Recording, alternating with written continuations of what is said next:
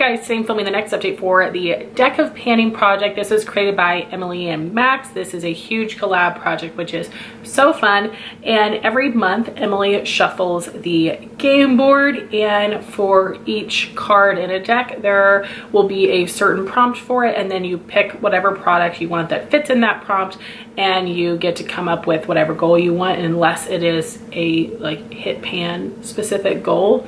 And that hit pan is one of the face cards, which stay the same, just the other cards switch up. The card nobody wants to get is the Joker, because that means to pan something you don't want to. It doesn't have to be a product that you hate. It could be something that you just don't use very much, or something that you want to give a really high usage goal to, or a finish goal, or something challenging. And we are working on only 5 prompts at a time, which is great because I have a few other projects going on right now. So out of my 5 items, I hit my goal on 2, progress on 1, and 2 were untouched. So starting with the items I hit my goal on, for the category gifted, I chose this mini Fenty Pro Filter Instant Retouch Primer that my friend Amanda sent me. I had a goal of using it 5 times. I was able to hit that goal. I am working on other primers, which is why I had such a low goal.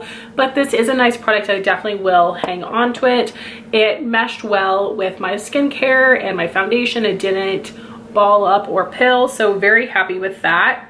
And then for the prompt pretty packaging, I chose something else my friend Amanda sent me, and this is the Oden's Eye Solmon highlight palette. And I just wanted to use each of the colors once, which I did do, and this is something I actually am decluttering. I just wasn't the most impressed with the quality of this. I felt like these were a little bit smoother, but these were a little bit more like piecey glitter and multi-chrome shimmer, and it just didn't look as beautiful in the skin. So I will be passing this on, but it was so beautiful and I was really glad to get the opportunity to try it.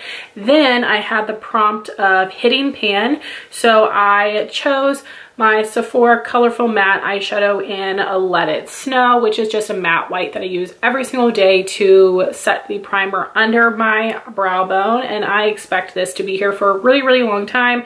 I'll have a comparison picture on the screen. I feel like you can't see much, but I have been weighing it as well. So it went from 0.365 ounces to 0.361. That's not bad, but I do use it every single day when I only need a little bit of this. So then for the prompts I haven't touched, one of them was pick your space, and I chose eyeshadow, and I picked this Rowan 1111 quad. I wanted to use each of the shades one time, just to decide if this is something that I wanted to keep or not. And then something that has been in since the intro would be for a sentimental product. I chose the Anastasia Master Palette by Mario. I want to use each of the shades in here one time. So far I have used Marina, Claudia, and Lula, but the other shades in here are very fall for me, so I won't be using this for a while, but I might be able to pull out a couple colors in summer, but it's not going to have any use on it the next couple of months. So we have 2 products rolling out, meaning we get to pull 2 new cards. All right, so I've already shuffled the cards. Let me just take the 2 from the top. The first one being the 2 of Spades, and then we have 10 of Hearts. 2 of Spades is a most recent purchase. That's fun.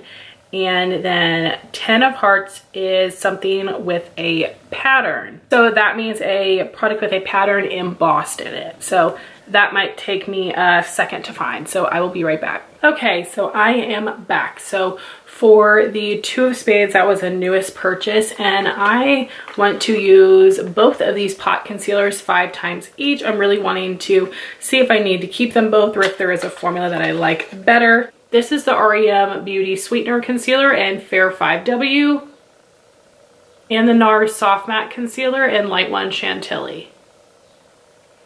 So I've had these in my makeup basket, and I have not used either of them even once. So I do think this will help me test them out, because if I don't love one, I want to be able to return it within that window.